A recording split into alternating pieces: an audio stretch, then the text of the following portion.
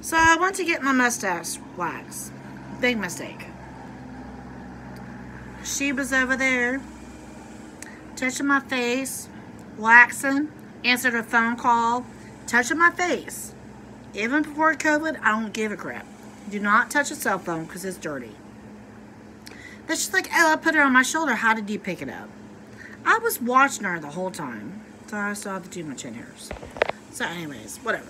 So I told her, what's up? I was kind of like, man, this is gross. This is nasty. Well, I didn't say that. I was a little bit more professional. So anyways, so I didn't have to pay the $8 plus tips. So now I pay for my dress and my necklace. So maybe I did it on purpose. Maybe not. But no. And then she has the nerve to say, well, you're not wearing a mask. I have to wear a mask. Well, what do you want? A freaking cookie or a biscuit if you're from England? Stupid. Anyways, it's somewhat done.